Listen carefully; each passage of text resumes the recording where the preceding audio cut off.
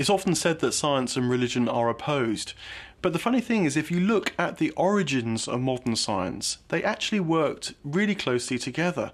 The great figures like Goethe or von Humboldt or Coleridge, Humphrey Davy in the UK, they realised that you need to immerse yourself in the natural world to feel it in your soul, in your very being. And it's from this place, that the great ideas spring. So they cultivated a kind of sense of resonance or harmony with the natural world.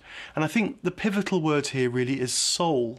That if you can do science from a soulful place, from an imaginative place, to use the word that Einstein really liked, then not only does science get good ideas, but this distance between science and religion actually dissolves.